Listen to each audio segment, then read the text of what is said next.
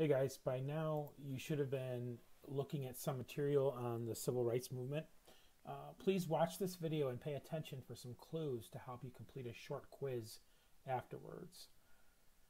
Since the Civil War, African Americans had been fighting for freedoms that they were denied, such as political rights, job opportunities, and an end to segregation.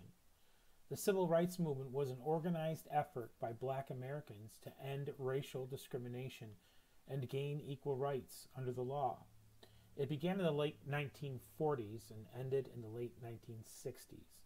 Although there was tremendous resistance and violence resulting from efforts to slow the progress of equality, the movement itself was mostly nonviolent and resulted in laws to protect every American's constitutional rights, regardless of color, race, sex, or national origin.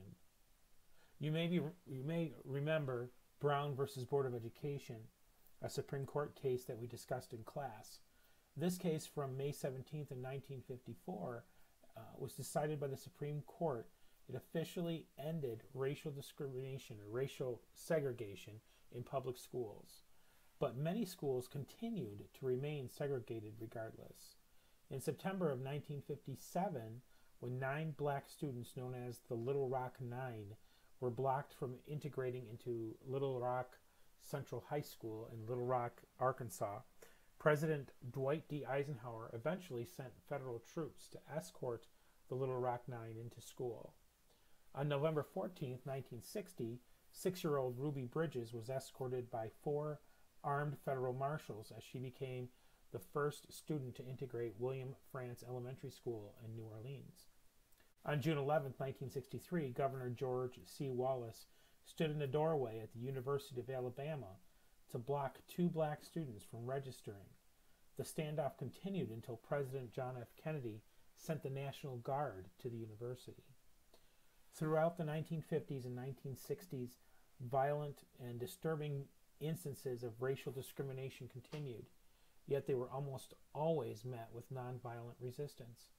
On August 28, 1955, Emmett Till, a 14-year-old from Chicago, was brutally murdered in Mississippi for allegedly flirting with a white woman. His murderers were found not guilty, and the case brought international attention to the civil rights movement after Jet magazine published a photo of Till's beaten body at his open casket funeral. On December 1, 1955, Rosa Parks refused to give up her seat to a white man on a Montgomery, Alabama bus. Her defiant stance prompted a year-long Montgomery bus boycott and cost the bus company a lot of money.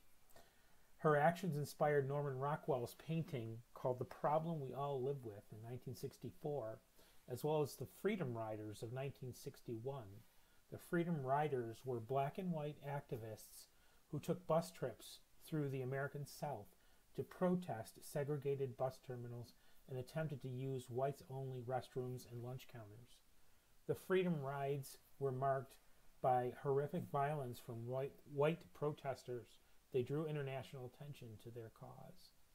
They had also been inspired by 4 African-American college students in Greensboro, North Carolina, on February 1, 1960, who refused to leave Woolworth's whites-only lunch counter without being served. The Greensboro Four, as they were called, Ezell Blair Jr., David Richmond, Franklin McCain, and Joseph McNeil, were inspired by the nonviolent protests of Gandhi. The Greensboro sit-in, as it came to be called, sparked similar sit-ins throughout the city and in other states.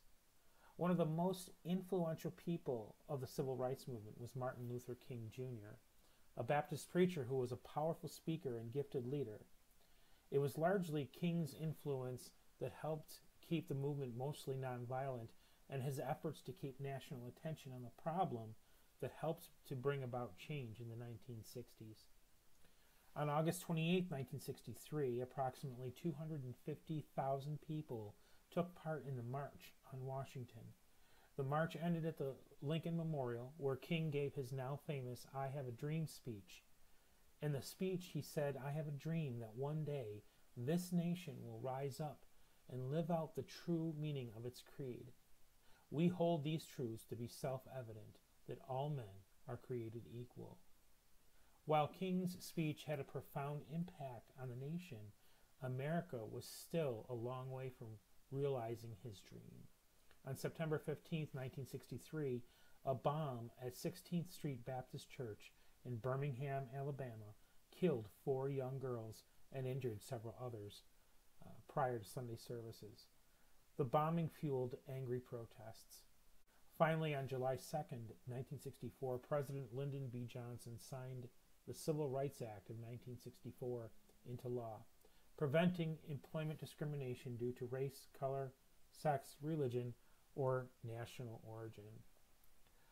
While racial tension certainly didn't end in 1964, the Civil Rights Act of 1964 was a significant step toward a more equal society. Now take some time to complete the video quiz and the worksheet on the Civil Rights Act of 1964.